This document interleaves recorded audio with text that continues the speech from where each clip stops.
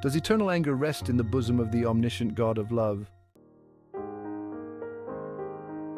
It is said that one notable sign of intelligence in humans is the inherent inability to remain angry with those with whom one has found offence. Psychologists tell us that this is because intelligent people understand and can, to some extent, sympathize with the plight and imperfection of others. This highly astute sense of awareness tends to lessen the duration and severity of the anger of the intelligent, more so than those of lower intelligence.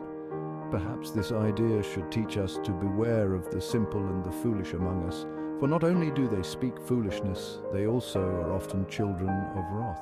Many disruptive and decadent souls are known for their bursts of anger, even when they have not been wronged by others. They are also known for their inability to forgive easily and harbor disproportionate grudges for excessive amounts of time.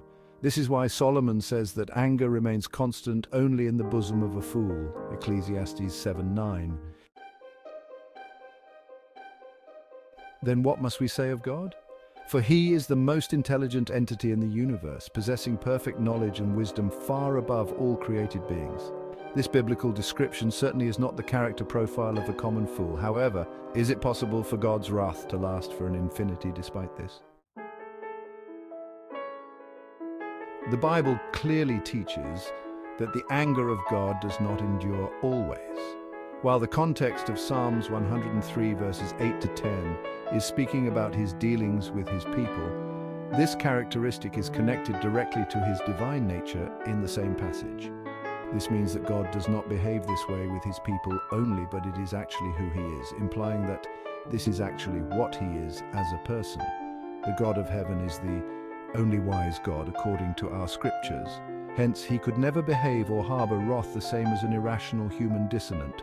This would mean that God in his divine just wrath is entirely too wise and sympathetic to humanity to find himself mired by the feeble and predictable constraints of infinite disproportionate wrath. All previously mentioned concepts considered, when it comes to common evangelical teaching regarding the lake of fire, we are forced into something of a conundrum. When it comes to the punishment of the sins of humanity, does the only wise God of the universe conduct himself as a fool? Here, the honest and considerate Christian finds himself in something of a theological oxymoron. How can hellfire, an extension of the just wrath of God, last for an infinity if the wrath that produced it cannot? Is the righteous God of the universe less forgiving than a feeble fool? Or in the words of Father Abraham, shall not the judge of all the earth do right? Thomas T. Hardy, The Layman's Guidepost.